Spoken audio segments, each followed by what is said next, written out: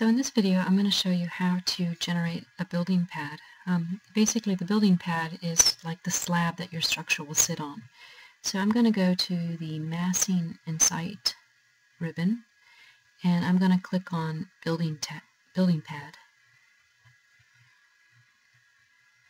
Alright, and when this Modify Create Pad Boundary ribbon comes up, I'm going to select Rectangle, and I'm going to make my building pad about 40 feet. Right? And then I'll check this box when I'm done. Now, it's possible to become more precise about the dimensions of the building pad, and in this example what I'd like to do is show you how you might change some of the values or change the shape of a building pad. When you're in the site view, it's difficult to select what you'd like to change.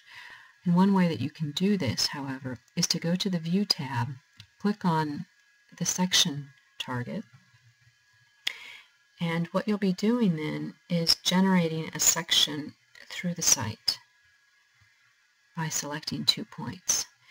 So if I go over to my project browser, I should now see that there is a new section that's been generated, and I can double click on it here, or I can also double click on the target.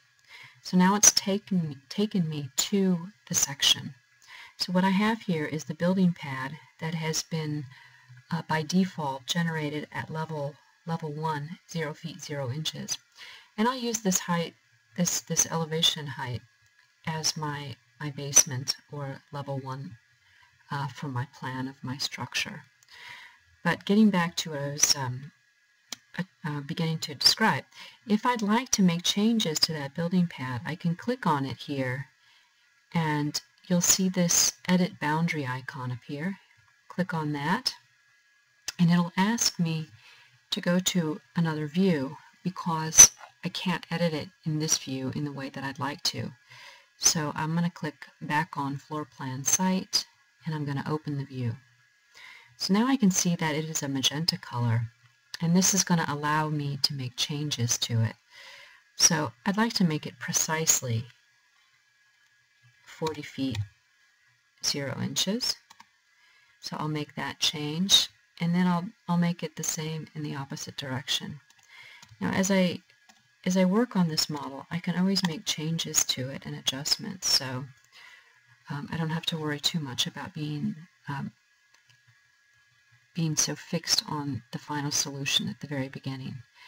When I'm done, I can click on Finish Edit Mode.